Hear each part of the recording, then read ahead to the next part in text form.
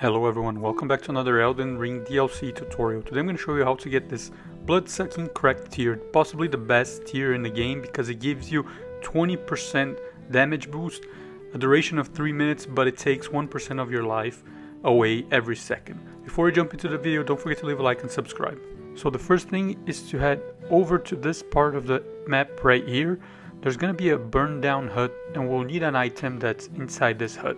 So the best way to get to the marker is to head to the 3-path cross site of grace over here, and from here we're going to jump on our horse because we're very close to the location, and the item we're looking for is the Greater Potanate's Cookbook 2. And this item will allow us to create hefty furnace pots, and I'll explain in just a little bit why we need them.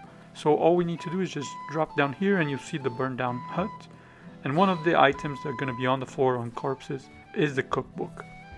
And from here you want to go to the Castle Watering Hole site of grace, which is this one right outside of the Shadow Keep right here.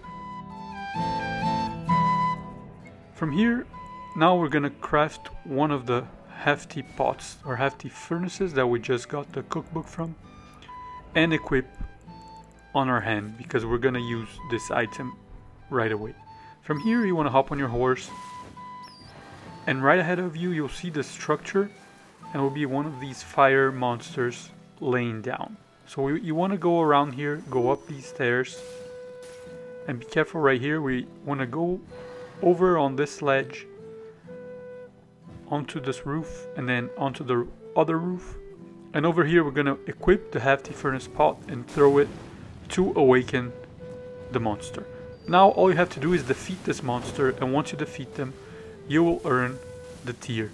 This monster is really difficult to defeat because they're very big, they deal a lot of damage, and they have a lot of health.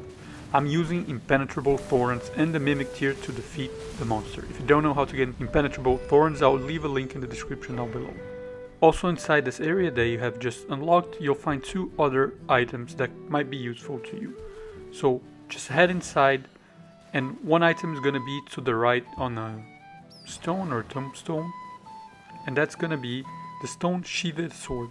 And inside the building to the left of this area there's going to be a chest that you can open, and in here you'll find the giant golden ark.